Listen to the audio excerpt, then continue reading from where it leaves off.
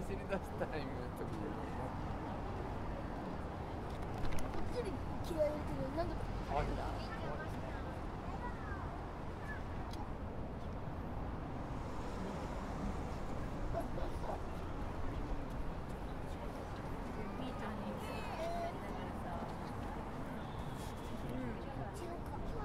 もうちょっと見てみる。いや。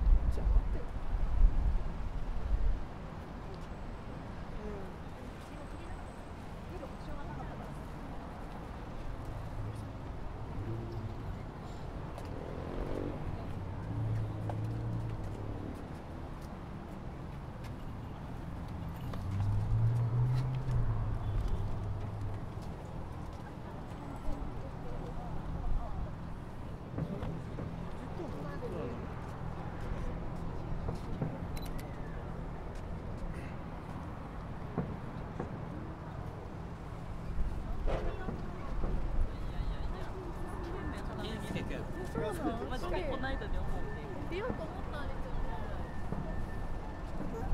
今何時何分？9時17分。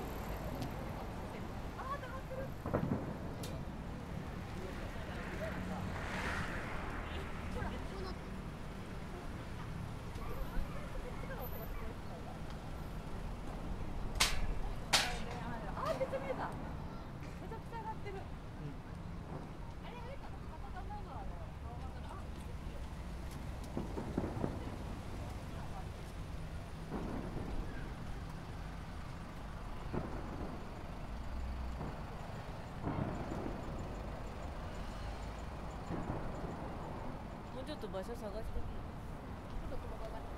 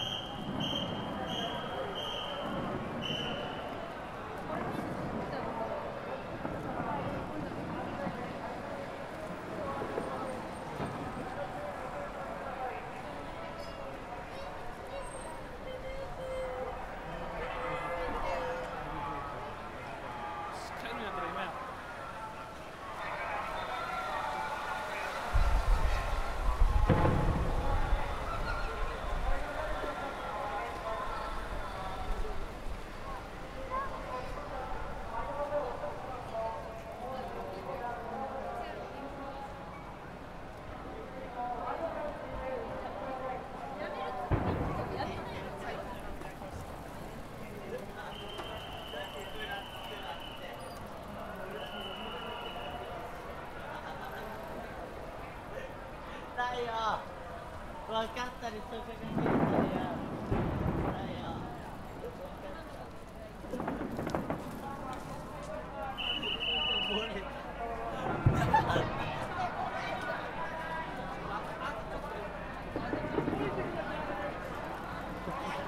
花火大会会場に向かう方にお願いします。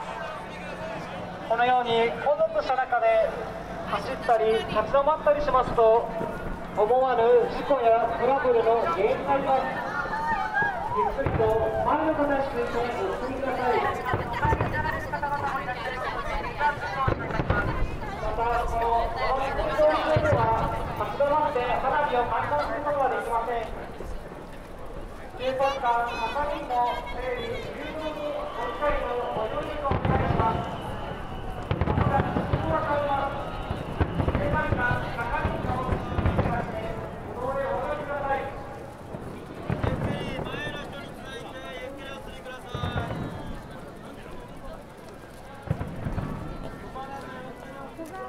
建物が見えない。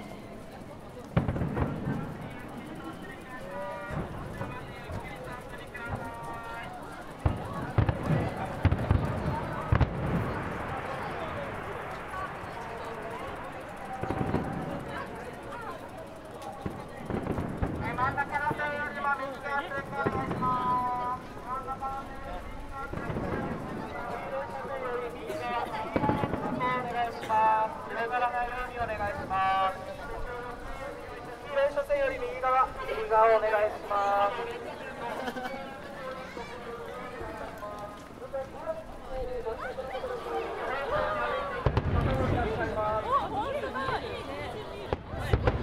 それぞれカムのオレンジ線よりも右側の通行にご協力をお願いいたします。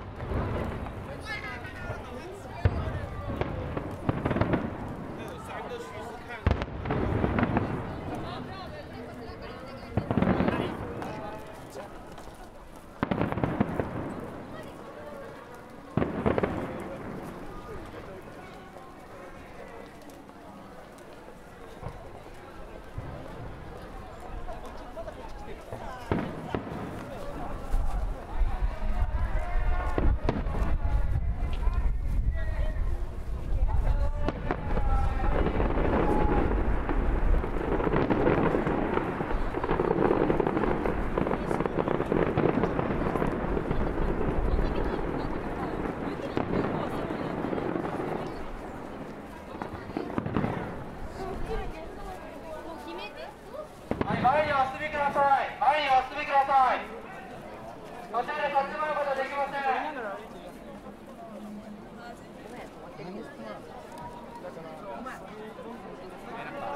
登る道が細い。お前さ、早すぎ。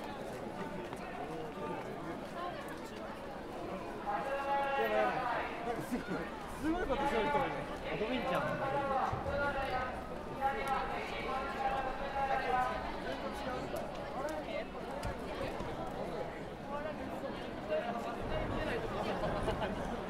いや、見えるよ。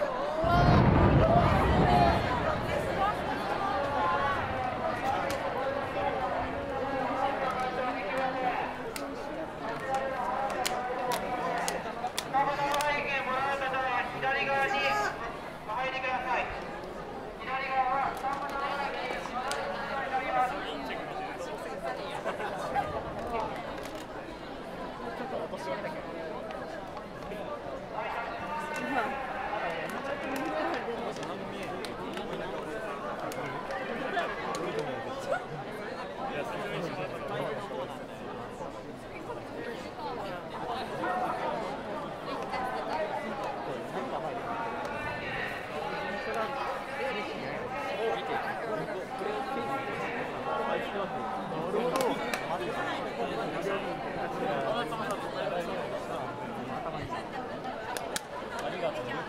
やばいマジで。い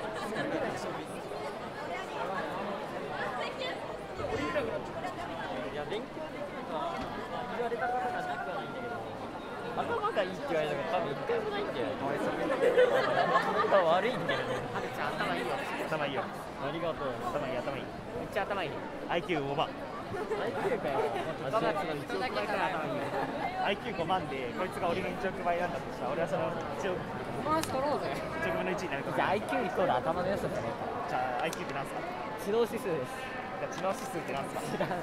基本もっと分かりやすく解説端的に説明すると知能を知能を指の印にした感じ。知能を数字で表してみようってやってる。じゃあその知能ってなんすか？知らんがな。知能っていうのは何を表す数字ですか？知能っていうのはそういうものなのです。思考したり行動したりする時の頭の回転の良さとか速さとかです。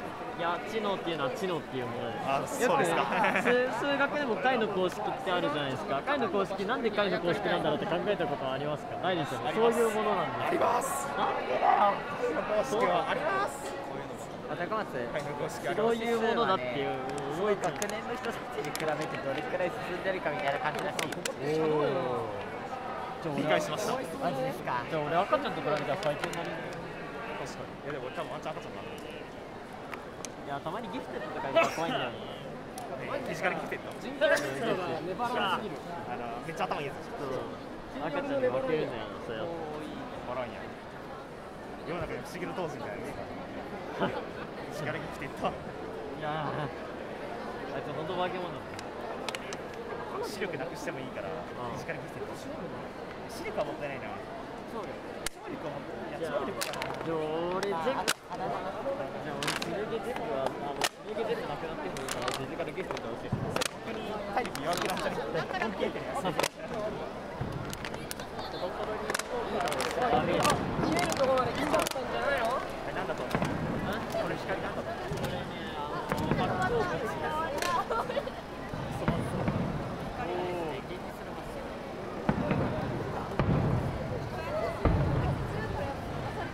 ここで相手堂々と。そう。やばい、何も取れないから俺自撮りするぜ。半分に自撮りしてる。やばい。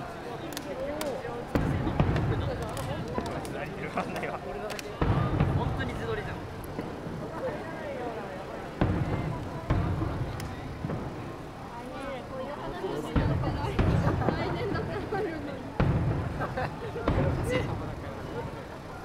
これ絶対生で見た方が綺麗。扉越しに見るんじゃない。素で見よう。諦めた。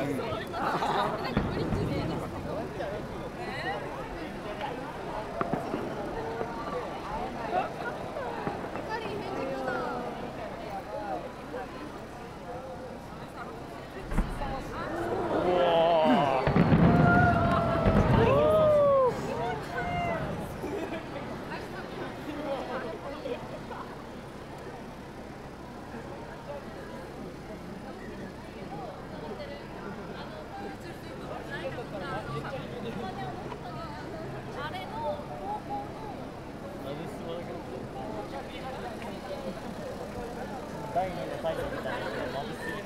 それこいつが今も俺たちの世々に照らしてくれてるんだよ。みんな感謝しろ。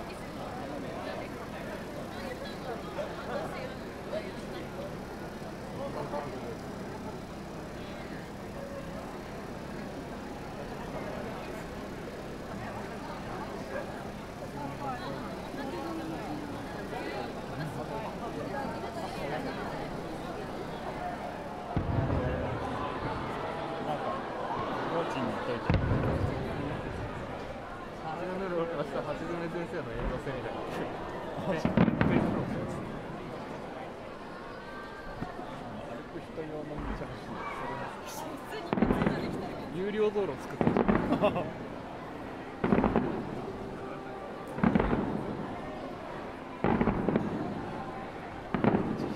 これに一番なんか本当だよな、マジで。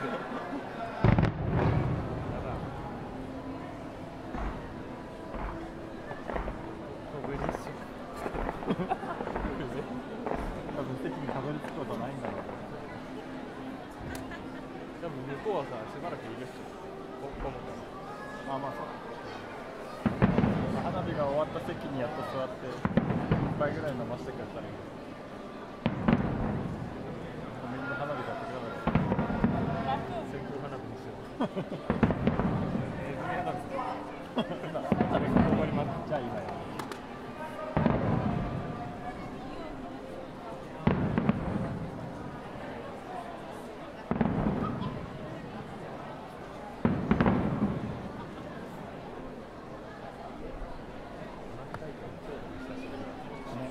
最後に来たのはね、そよかとひろきと俺としゅうこ。